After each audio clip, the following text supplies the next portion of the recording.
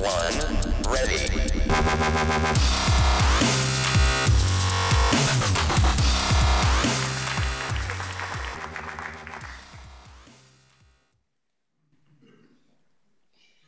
Do you remember falling as a child off your bike? You were crying all the way home with a bleeding knee. The plaster and a little kiss from your mother did miracles. Your wound healed, and after a few days, a totally new pink skin appeared. By now, you know that it was not Mummy's plaster that healed that wound. It was your body. It just did it, all by itself. Did you ever wonder how your body knows how to heal a wound? How do your blood cells know where to go and what to do? How do your blood cells know when there is an inflammation process going on somewhere where they have to repair the damage? And how does your immune system know how to respond properly? How does your immune system distinguish a good cell from a bad cell, like a virus or a bacteria or a parasite? If the immune system cannot tell the difference, it will start to attack both types of cells. We now know that there is a mechanism that makes our cells so intelligent that they know what to do. Our cells have a strong communication network. Our cells seem to talk and give messages to each other. How do our cells communicate? A totally new science has evolved during the last 20 years. We call it glycobiology or glycoscience. Glyco is a Greek word for sweet. So glycoscience is the science of sugars. Glycoscience is the new frontier in medical science. In 1990, the University of Oxford quoted that glycoscience is the fastest growing science in medical world. And in 2003, the MIT, the Massachusetts Institute of Technology, said that glycoscience is one of the 10 emerging technologies that will change the world. Glycoscience is entering mainstream medicine. Today, here at TEDx, I want to share my passion for glycobiology with you. I want to share my knowledge and my experience. I am excited about the impact that good sugars can have for all of you. Healthy or ill, young or old, in good or top or bad condition. We already knew that our sugars, sugars. Most of people think of sugar, of the bad sugars. The word sugars is quite confusing. When we think of sugar, we think of the sugar that we put into our coffee or tea, the sugars that we eat too much, sugars that can cause a lot of health problems. No, I'm not talking about these bad sugars. Today I'm talking about good sugars. I call them smart sugars or essential sugars. We already knew that our cells need vitamins, minerals, amino acids, and essential fatty acids. We now know that in addition, our cells need at least 8 essential sugars for cell communication. Let me briefly explain some technical details.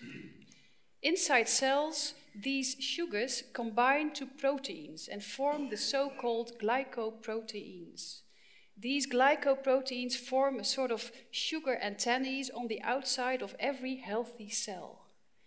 By means of these sugar antennae, cells communicate with each other. The glycoproteins are built up in a 3-dimensional way. We have long chains, we have short chains, we have branched chains, and we have linear chains. So it looks like a real forest on the outside of every healthy cell. And this forest prevents viruses, bacteria, and other enemy cells to enter a healthy cell by blocking the entrance of the cell surface. The information sent to cells is very, very accurately because of these sugars. These sugars are the fine-tuning for our cell communication. They play a vital role in every human physiological process: immune system response, tissue regeneration, cell replication, growth and structural stability. They are even responsible for the attraction of sperm cells to an egg cell to foster fertilization. So, where can we get these smart sugars? Well, we have to eat them. Two of them, glucose and galactose, are readily available in our modern Western diet. Glucose, well, we eat too much. And galactose can be found in a lot of dairy products. The liver can form the other 6 sugars out of glucose and galactose. But we see now that a lot of people, the liver doesn't function optimally because of chronic stress, pollution, age, illness. So it is much more essential for the body to have all the sugars available in our diet. What should we eat then? Well, we should eat like our ancestors did hundreds and hundreds of years ago. Their diet consisted of fruits, vegetables, plants, seeds, seaweeds, and medicinal mushrooms. Today, only 24% of our daily intake consists of fruits and vegetables. And the fruits and vegetables that we eat have suffered from our agricultural methods, the food processing, the widespread use of pesticides and chemical fertilizers. And even if we should eat a lot of fruits and vegetables, then it is still hard to get all these sugars, because these sugars are formed during the sun during the last moments of ripening. Then the sun finishes its glycosylation process.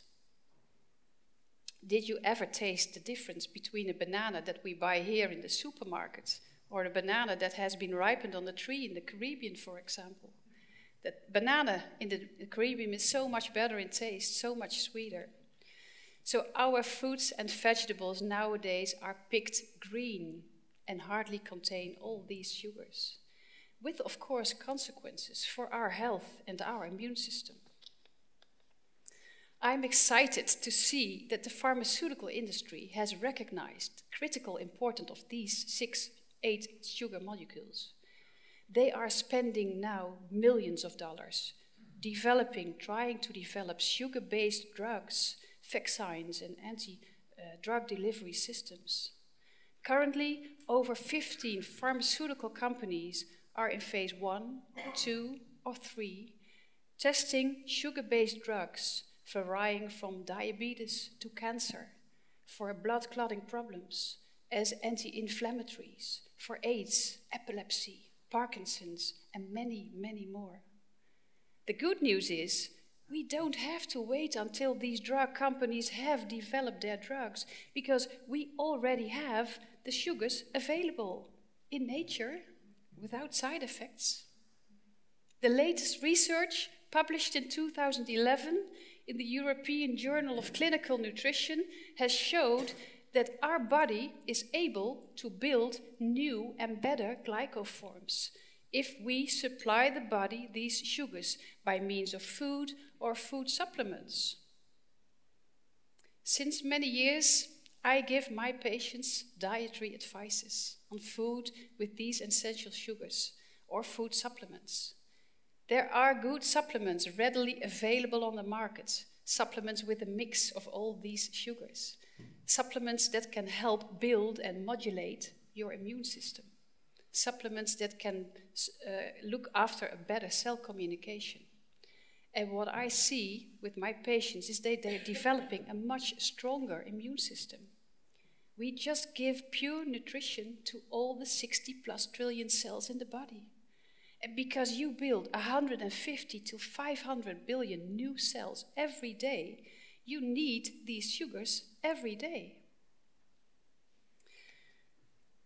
Our healthcare may be the best in the world in emergency medicine, but we see that more people are developing all kinds of chronic diseases.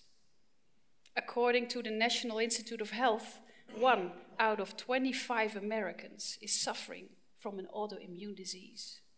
In Europe, we see the same statistics. We all know the stories about infections that are antibiotic resistant. It's increasing at an alarming rate. Almost 90% of all the medications prescribed by your doctor may help to suppress the symptoms of the disease, but don't even fix or kill your disease. So, how effectively is your immune system really protecting you? And what about your child's immune system? It has already been proven that it is not the doctor who's giving the medicine that is building your immune system. You have to build it yourself. Remember, it was not mommy's plaster that healed that wound on your knee when you were falling off your bike. My slogan is, let the food, and in this particular case, let these sugars be your medicine. As a doctor, I'm passionate in my work. I see a lot of people with all kinds of chronic diseases. I see people with intestinal problems. I see people with depression, anxiety, chronic fatigue syndrome, burnout, even cancer. And believe me, I have seen wonderful things happening in my practice after giving my patients these food supplements with all these sugars. Sometimes within a few weeks. The stories sound miraculous and often too good to be true, but they are true and they are medically documented. No miracles are involved.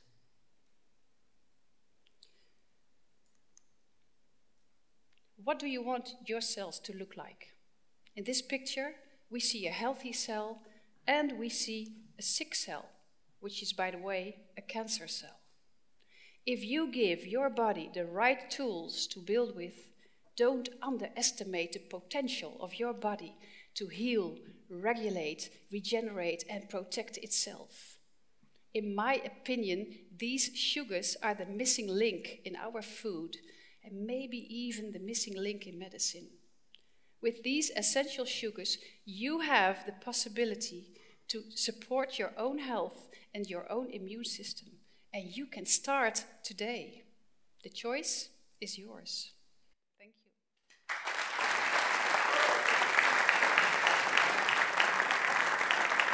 3, 2, 1, ready.